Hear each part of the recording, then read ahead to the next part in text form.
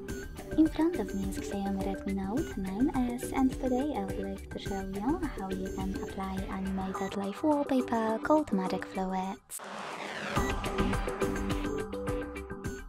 Begin by opening Play Store and downloading free app called Magic Fluids Light Fluid Theme from Mad Scientist developer. When it's ready, open it. Then to mute the music, click at the bottom left corner and select Consent in the pop-up.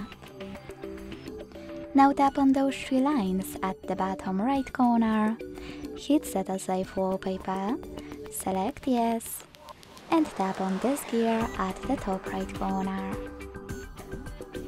Then you can adjust all of those options however you wish to.